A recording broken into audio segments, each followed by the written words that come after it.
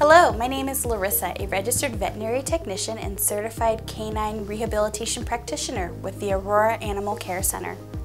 Today, I would like to take you on a walkthrough of a step-by-step tibial plateau leveling osteotomy, also known as a TPLO. A patient service team member will admit your pet the morning of surgery. The veterinarian will perform a pre-anesthetic examination of your pet and review his or her current medical record. Pre-anesthetic blood work will be performed to ensure your pet is a healthy and safe candidate for surgery. Each anesthetic protocol is tailored specifically for your pet. The sedation will be administered, which will allow us to use less anesthetic medications during the procedure. After the sedation has taken effect, we will place an IV catheter. The IV catheter allows intravenous access throughout the surgery, and IV fluids are administered also. After the IV catheter is placed, the patient will receive an induction, so the patient will be ready for intubation. An endotracheal tube will be placed that allows us to deliver oxygen as well as a gas anesthetic through his or her trachea and into the lungs. This will help maintain general anesthesia.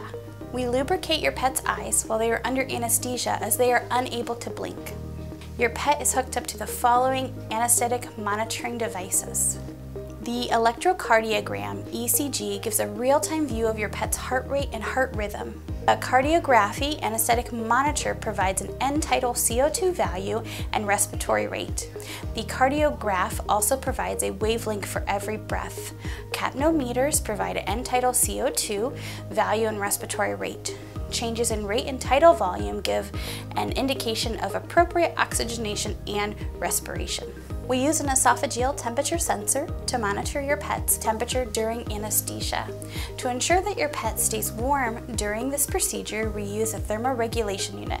A blood pressure cuff is placed to monitor systolic, mean, and diastolic readings. A pulse oximetry with a lingual probe is placed on your pet's tongue. This is a non-invasive way to measure saturation of oxygen bound to hemoglobin, SpO2. A veterinary nurse will be right beside your pet monitoring vitals during the procedure and recovery. The hair is clipped from the surgical site and the skin is surgically prepped using chlorhexidine scrub and isopropyl alcohol. The veterinarian places surgical drapes to isolate the surgery site. A right or left medial approach to the proximal tibia was performed to complete a tibial plateau leveling osteotomy for cranial cruciate ligament disease. A caudiomedial arthrotomy was performed to release and debride the medial meniscus. A jig was placed using 2 pins for precise orientation of the osteotomy from the proximal tibia. The tibial osteotomy was rotated and secured with a specialized plate and 6 to 8 screws. The jig was removed, followed by a local lavage and a routine closure to the skin. Directly after surgery, we will perform post-operative x-rays.